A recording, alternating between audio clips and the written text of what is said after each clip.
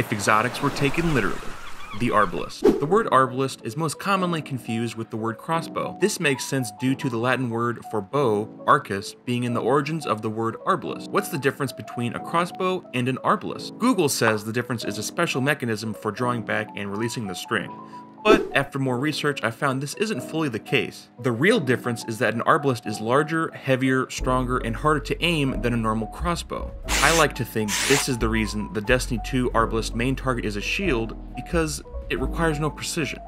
Another clue about the Arbalest is in the flavor text, which says, "We didn't have linear fusions in the Dark Age, but we made it work." This is obviously a nod to the real historical Dark Age from 476 to 1000 AD, which is a time where knights were prominent and actually frowned upon the use of Arbalests due to their dishonorable and unfair nature to a sword-wielding knight. So, you're actually using a medieval crossbow with no honor, but that would only make sense